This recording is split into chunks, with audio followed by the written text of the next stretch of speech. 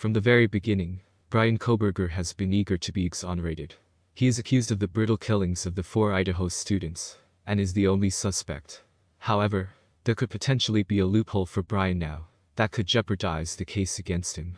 New documents were released, and Idaho prosecutors have revealed an internal affairs investigation into an officer in the Bryan Kohberger case. They have disclosed the existence of a Giglio Brady list that could potentially affect the ongoing criminal proceedings. Under Brady law, investigators are responsible for disclosing exculpatory information to defense counsel. Meanwhile, Giglio material conveys information that could potentially indicate that a witness is not credible.